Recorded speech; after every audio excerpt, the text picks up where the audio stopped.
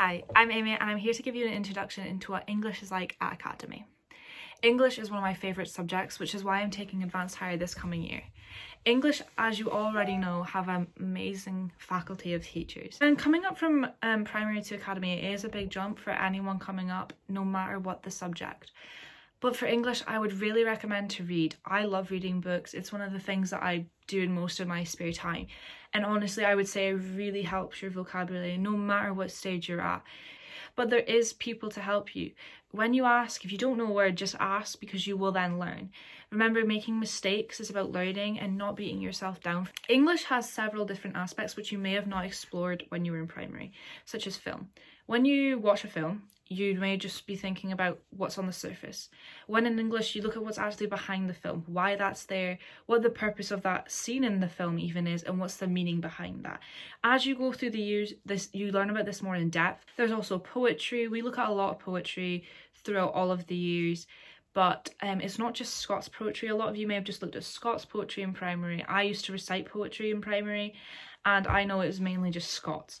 But you look at a lot of different poems, why the themes of the poems, why there's certain words in the poems, why they're there, what does it mean, what is the real meaning behind some of the poems, and it gives you a better understanding of poetry as a whole. You're obviously going to do some reading in English, some story writing, and that's where you get to really express your creative side of yourself and really show the English teachers what you can write and how creative you can be.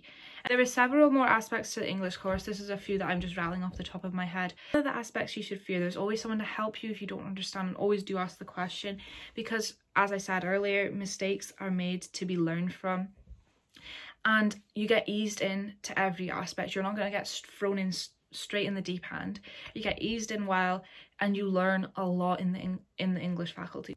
English is something I find that I use in loads of my other subjects. Not something to be feared. English is a really good subject, and the teachers make it so much more worthwhile. They add a bit of fun to it and really make it entertaining, and you do a lot of different stuff that I never thought I'd actually experience at Academy through English. I would like to say English isn't just about writing, it's a lot about discussion. I've had loads of discussion through English, and it really helps. If you're not maybe a confident person, I wasn't always so confident, didn't really like speaking up in class. English is one of the things that really helped me speak up. Being able to discuss is something that really helps in all your classes. You can be able to discuss different topics, and it just helps in general. I sound like a bit of a broken record saying that English is something that you need all the time, but it is something that I find I'm using all the time, especially with my written work. And don't forget that you can ask questions, be involved in the classes. So thank you for listening. I'm sorry if I took up a lot of your time.